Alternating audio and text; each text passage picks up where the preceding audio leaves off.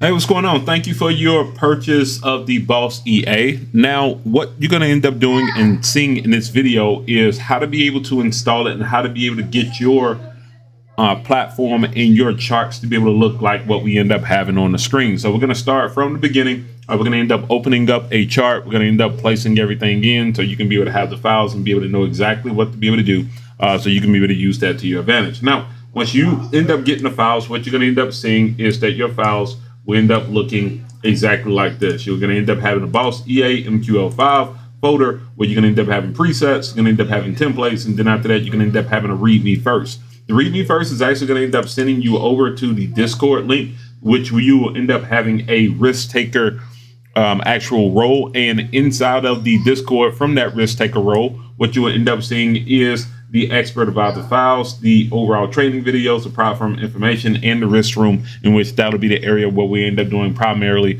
conversation for its overall game plans and everything else like that. Now, with that being said, as we go through and be able to place this on our file, I'm going to move this over to our right hand side and take that off the screen real quick. Once you end up getting onto the MQL 5 or the MetaTrader 5 terminal, what you will need to do is click on View.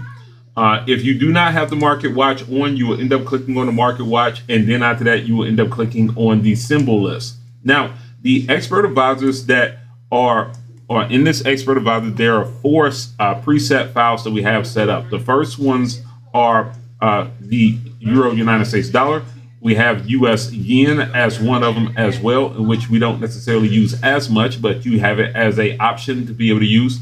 And then from there, what you'll end up doing is that you will end up scrolling down to where you end up seeing cash.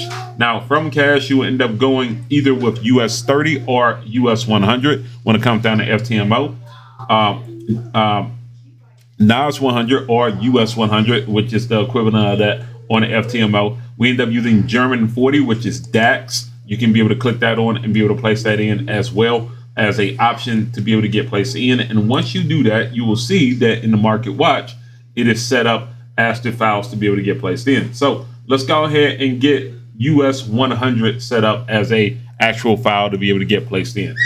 From there, what you end up doing is left clicking on the US 100. You'll right click onto it, and then after that, click on chart window.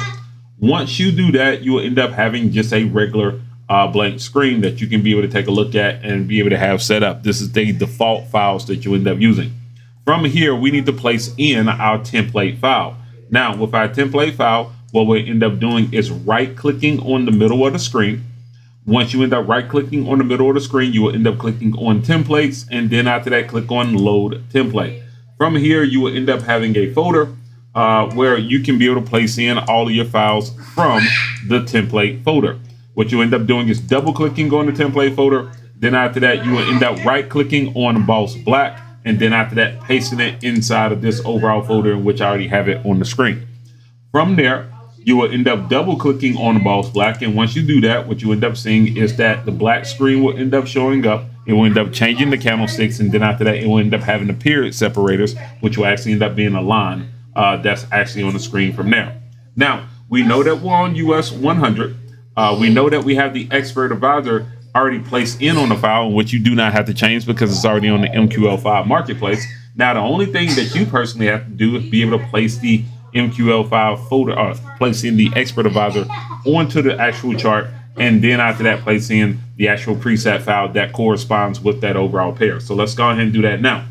In this case, what we end up doing is clicking on the Boss file. We're going to click and then drag it onto the screen, let go. Once you end up doing that, you will see it on the right hand side.